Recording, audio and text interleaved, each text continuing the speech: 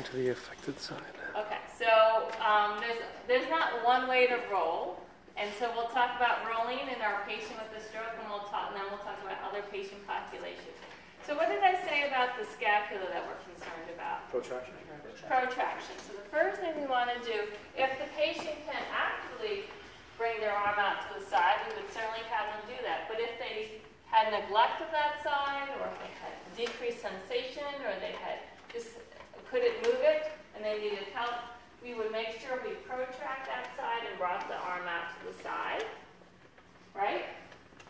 And we're going to, we can bend one leg, or we can bend both legs.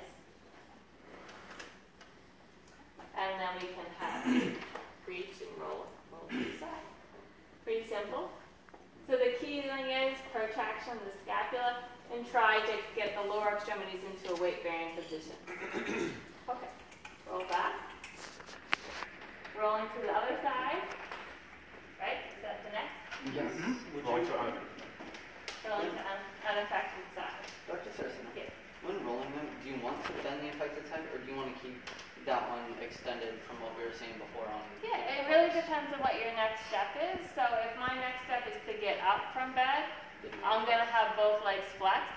If your next step is just for positioning, you would probably just bend one leg and roll. Because then you're in that position. Right? That's what you were thinking. Yes. Okay. So for this one, when we're rolling to her left side, her less affected side, we still want to think about this arm. Obviously, if she can move this arm, we want you to bring it across your body and roll. If she cannot, we want her to think about the arm and start from the shoulder to kind of put in protraction and then bring it across. And then we would bend this leg up and then we would roll. So, and her help might be proximal if she has a really flaccid arm. And we want to make sure she's not going to be stuck in retraction. Okay? And then you can work on your positioning if that's the next activity that you do. We just help the distal arm. If they're that high level, they just keep holding this protraction and we'll move their distal arm. So if they can, you know, with rehab, you just see what the patient can do on their own. It's kind of doing a task analysis. So if you were to roll on your side, pretend you're right handed and you're really flaccid, and don't use this side 0%.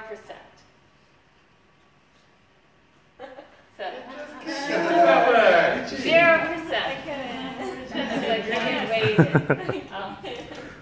Just like when you like pull yourself a little bit, you might flex that arm, you might pull with the left arm, and so you would see, okay, well these are things I want to correct. I definitely want her to incorporate this side. We might have to bring it up and over and then hold it here. We would bring this leg on top, and then you would roll. Do you ever find that they can't actually grab their upper shoulder? And then you would have to, the main thing is I don't want to develop any shoulder pain here. So in my assessment of her rolling, if she's not safe, like not doing it correctly and there's risk of it, then I would document that she needs assistance with rolling at the scapula. But I would want to teach her that. And so part of my instructions for bed mobility would be education. And hopefully she can learn that. And I would definitely instruct you in the importance of shoulder.